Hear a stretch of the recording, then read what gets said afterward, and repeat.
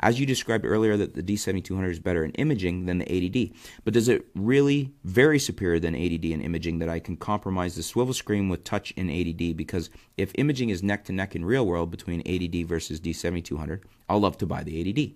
It's better featured, but if image quality is far superior in the D7200, then I'll go with the 7200 because I don't want to compromise image quality. What do you say? Suggest me overall best between them. Please help. Well, thanks for your question, Rohan. We have talked about this a fair bit, but I'm happy to answer your question specifically. I recently did discuss between these two, and I think what it comes down to is, I mean, your easy answer is the 80D. You like the 80D better for that feature sets. I'm assuming you like the lens lineup from Canon. And no, the image quality is not that much difference between the 72 and the 80D. In ultimate technical analysis, it's better. The 7200 has a better sensor than the 80D, and it delivers better images. Can a good photographer make indistinguishable images?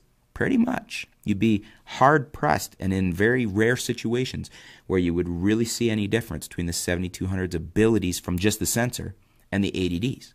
The 80D is a very competent camera, and it has a great feature set, and I really do like that swivel screen, and I would miss it myself, that swivel touch screen.